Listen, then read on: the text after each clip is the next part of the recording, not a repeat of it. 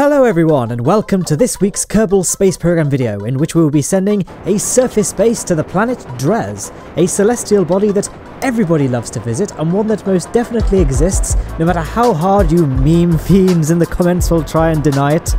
However, I will be the first to admit that DRES may not be the most interesting destination prospect at first glance. I mean, it's a pretty boring looking rock with no atmosphere or any real distinctive features. It pretty much looks like the Mun and feels like the Mun, but requires an exponentially larger amount of fuel to reach due to its relatively high orbit between Juno and Jool. Now, the whole DRES is boring rhetoric was somewhat rectified when the devs added an asteroid ring around it, but even then it's still not really worth it when it's so easy to capture asteroids from Kerbin's sphere of influence. See my video on capturing a magic asteroid for more information regarding the exact methodology behind this. However, for me personally, DRES is one of the coolest places to visit from a geographical features perspective because it has a very deep and large canyon, which is very exciting to traverse to the bottom of. Which brings us to the ship featured in this video. Some of you may recognise it as the base I constructed in a live stream a few days ago, or is it a week ago now? It's been a couple of weeks ago I think by the time this video comes out. But it is the DRES Canyon base with a destination set for the dark depths of said ravine. Down in the bottom of the cavern, sunlight will be very limited, which is why this thing is packing an enormous battery capacity and has lots of RTGs to generate power on its own without the need for solar panels. At some point in a future mission, we can further improve the setup by adding a satellite over the DRES Canyon to relay information from the trench back to Kerbin, as the walls of the canyon will likely impede transmission of data. Though of course that doesn't actually happen in KSP, but just from a realism perspective, I think it'd be a nice thing to do. Now, the eagle-eyed among you may notice something going amiss right here. You can see the thing starting to shake itself apart, so I kept on hopping into time warp and exiting it, but 'twas not enough. The thing shook itself to pieces. So we're going to reload this quick save.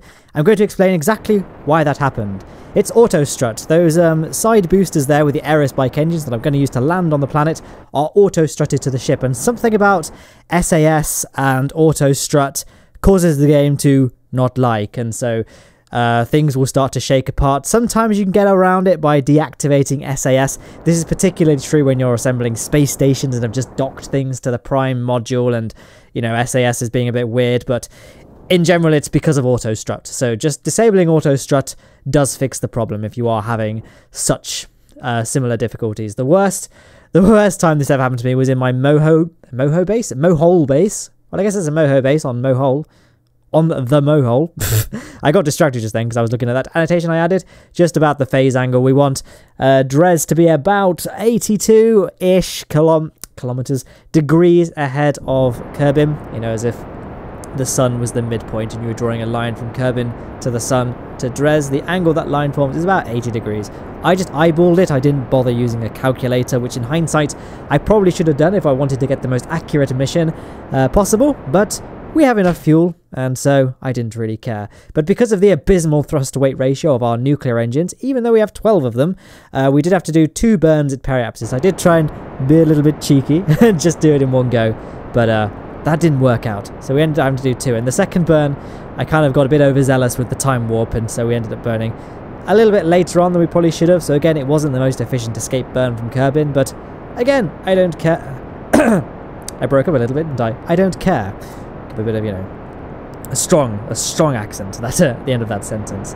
So there goes our apoapsis around the sun now. We're not going to get a DRES encounter straight away, although I got a bit excited because we started getting a planet encounter at the end of that burn. Unfortunately, it's because I'm on a resident orbit and we're going to just be encountering Kerbin again. So it's not a DRES encounter, sadly. But a minimal amount of tweaking, less than 200 meters per second, is always, you know, it's always nice when you get a burn like that. I did overshoot the maneuver node though, so I had to make another one. But in the end, this one ended up being a little bit cheaper anyway. So, you know, every cloud. So we got to the maneuver node, pointing towards the maneuver node and burning to finish the maneuver node. I sense you guys probably know how to make maneuver nodes at this point. And if you aren't at that stage and need a tutorial, don't watch this video.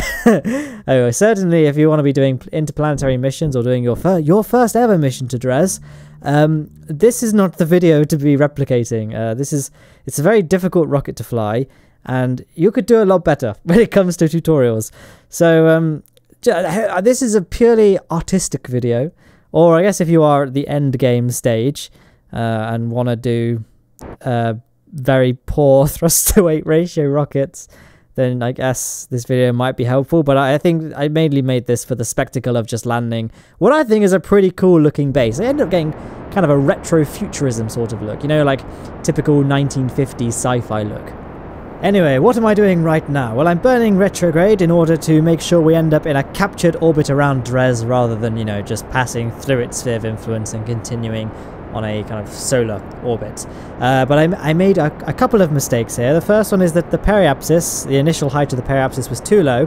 And if you look at the Kerbal Engineer readouts at the top left of the screen, you can see our periapsis height is rapidly dropping, and our orbit is far from fully captured. And you can see that as the orbit swings around to capture, we end up on a collision course. So I had to quickly point radial out to raise our periapsis, expending the last of our nuclear fuel. So that's a thing. We have enough delta V in the landing engine so to do the rest of the circularization burn, as in, you know, just to bring our apoapsis down to be equal to our periapsis height or near enough.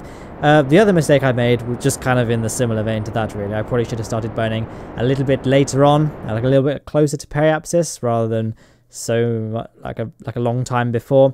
It probably would have been more helpful to make the maneuver node kind of not end up on a perfectly circular orbit, but just, you know, on a very, very elliptical orbit. Anyway, as you can see here, we're just doing some quick time acceleration over the planet's surface, trying to locate the canyon. And I see it's just there on the map screen, so we can just locate it there. And there it is. Doesn't look like much at the moment because we're pretty far away from it, and I had to do a bit of an awkward zoom out to see it. But we can just time warp a little bit until our orbit passes directly over it, which we got pretty lucky there. It perfectly passes over the canyon, which was completely intentional, and that's what I meant to do. I'm just that good at this game. And it certainly wasn't a very happy accident. Okay, that sounds kind of dirty, doesn't it? A very happy accident. This isn't the impression. Please don't demonetize my channel, YouTube. I have been pretty lucky with demonetization, to be honest. I've not been hit by it myself, but I know some of my contemporaries have. My thoughts and prayers go to them and their families, and I do mean that sincere. I don't want to take the mickey. It's a horrible thing that's been happening to people, and I wish them all the best. I had an email. I'm one of these people apparently whose channel is big enough that YouTube feels they can email me about updates, and they said that after all the false claims they've made and all the appeals, they've kind of used that to work on their AI to help track down. So apparently the demonetization thing is slowly improving. YouTube themselves admitted that it has got a long way to go, but they are making progress, so it's good to hear the progress is being made. Anyway, we are descending into the canyon, so I kind of was aiming for this sort of darker patch because it's a flatter area, and we need a fairly flat area to land this base, so we couldn't get all the way to the bottom of the canyon, but we can get pretty damn close. So you can see me just steering this thing, trying to get it under control and on a trajectory that puts me somewhere I'm happy with. Luckily, DRES has very low gravity, so it's quite easy to do landings on. It's, in terms of kind of delta V required to land on, it falls somewhere in between Ike and the Mun, requiring 430 meters per second to get from the surface to a stable orbit. Obviously, it takes a little bit more from the bottom of the canyon, but not a significant amount. And now we can just detach the peripheral booster engines just to, you know, improve the aesthetics. And while I took the first two and sort of kamikaze them into the cliffs, I thought, hey, we can use the other two to kind of charter the canyon, have a little look around, because we're not going to have many opportunities to view this thing from the air, or I guess from the space, since there is no... so here we are going down to the... This is the deeper end of the canyon. There we go. And there goes the aerospike engine, and then we can take the other one and go the other way this time towards the canyon entrance.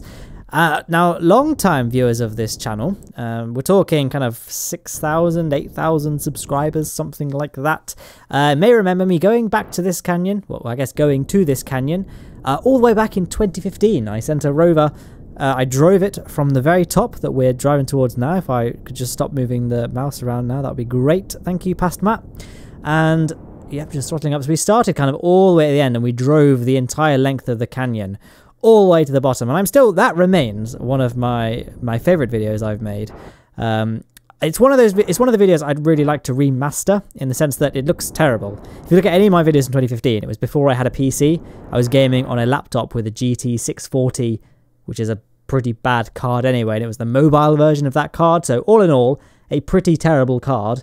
and the laptop itself was only recording at 720p, and it couldn't render very high quality videos. So I'd quite like to redo that video now that I have a capable PC. But we can just do the overview of the base, which I've kind of already been doing in the background. I hoped the footage could do this talking for me and you could kind of figure out this is the part where I show off bits of the base. Then we go deploying the drill. We also deployed the scanning tech, science gear, mystery goo, and the comms. I was about to say comms, then decided to say communications, and ended up saying comms. And we can get our Kerbal on eBay as well. We have those ladders at the bottom, but they aren't necessary. I kind of added them just because I wasn't 100% decided on taking this thing to DRES. You would have doubts about taking something to DRES, let's face it. But I thought, no, I would like to visit the DRES Canyon again. And now we have a base here. It would be even more, all the more reason to take a rover down and trip down memory lane. Not quite literally, but pretty damn close to literally. So, our dear Kerbal here, whose name has completely escaped me, would like to have a view inside that observation module, looking down into the dark depths of the canyon below. So here he is, his little view here, and I think he's got a pretty good view. There we go. So you can see we are pretty darn deep into DRES. That's let's not dwell on that sentence too much longer. There's a lovely little shot of him looking out. That's not a mod, by the way. It's built into the game, if people wanted to know. And how you get the see-through windows. And here's a nice little zoom down to give you a good sense of scale of just how enormous this canyon is. As far as geographical features go, not many things come close. The Mohole is the obvious analogue. Eve and the Mun also have some pretty crazy mountain ranges as well. But no, I like the DRES Canyon. And I hope you liked this video, and if you did like it and want some more, well, there are some links on screen now. At the top left will take you to a playlist of all the other space stations and surface bases I've built. The top right was chosen by YouTube's bots based on your viewing habits, and bottom right will take you to just my most recent upload, whatever that may be. So other than that, Twitter, Patreon, Discord, all in the description, and have an excellent day.